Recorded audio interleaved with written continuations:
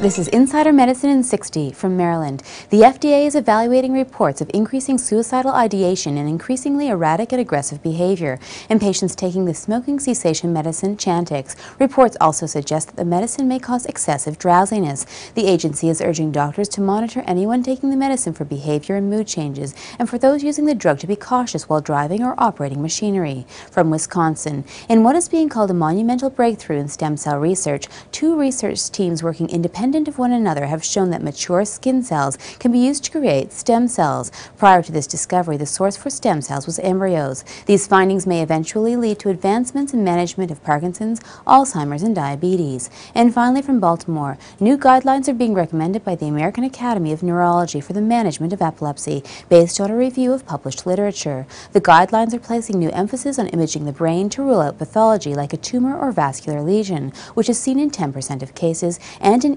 EEG, which is abnormal in a third of cases. For Insider Medicine in 60, I'm Dr. Susan Sharma.